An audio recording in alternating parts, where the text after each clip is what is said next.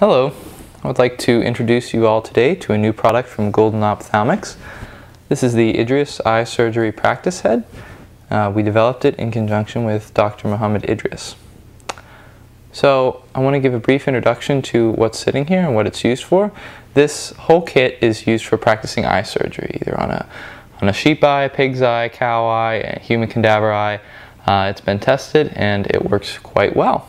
So I'm going to, no further ado, get into how to use this product. So first things first, this is the head shell. These clear cups are the functional end of the device. These actually hold the eye that you're going to be doing the surgery on. So before you begin your surgery, what you want to do is decide which eye you're operating on. And once you've decided, we're going to choose the patient's left eye. Once you've decided, you take this syringe tube and you thread it through this hole in the top of the head, and you insert it into the patient's eye. I'm going to do the left eye and turn it back over. Okay, put the syringe to the side. You'll notice a drainage tube. This drainage tube should be put to the side, and the end of it can be put in a beaker, a Tupperware container, whatever you'd like to use to collect the irrigation fluid. The head mold has a hole, a drainage hole, and that will go and evacuate the fluid. Okay.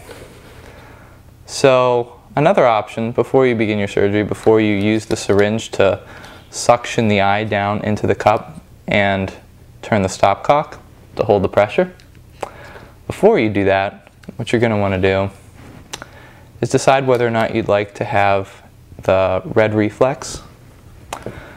So this whole kit comes with a LED puck. It's just a push button light source. And you'll notice if you actually turn this on and put it behind the head, it gives a nice glow to the cups, and that'll provide a nice red reflex to practice surgery. So once you've And that's optional. You can either use that or not use it, whatever your preference is. You can kind of move the head around to get an either brighter or more dull glow. Alright, so when you're ready, you'll put the eye in the cup and you'll use the syringe to suction it down. Once you feel that pull, turn the stopcock to hold the pressure. You can perform your surgery. And once you're done with your surgery, you can notice that pop. Just discard the tissue.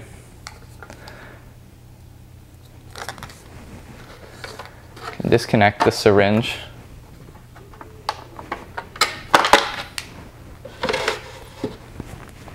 And this head can just be wiped down, and you're ready to go for the next time. So I hope you enjoyed this presentation of the Idrees Eye Surgery Practice Head from Golden Ophthalmics.